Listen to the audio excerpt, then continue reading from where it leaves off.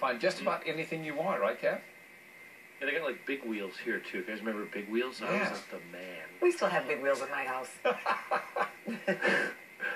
I would, if I could go back in time, maybe like the movie Citizen Kane, where the lead character says Rosebud, and then throughout the whole movie, they can't figure out what he's talking about, Rosebud, and then you find out that Rosebud was like his sled, his favorite toboggan when he was a kid.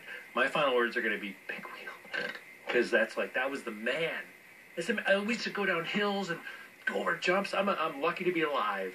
What we did, but anyway, that's one of the things that they have here. It's more than just clothing. They have bedding items and like carriages and everything that you need for moms and dads. This is a huge consignment event.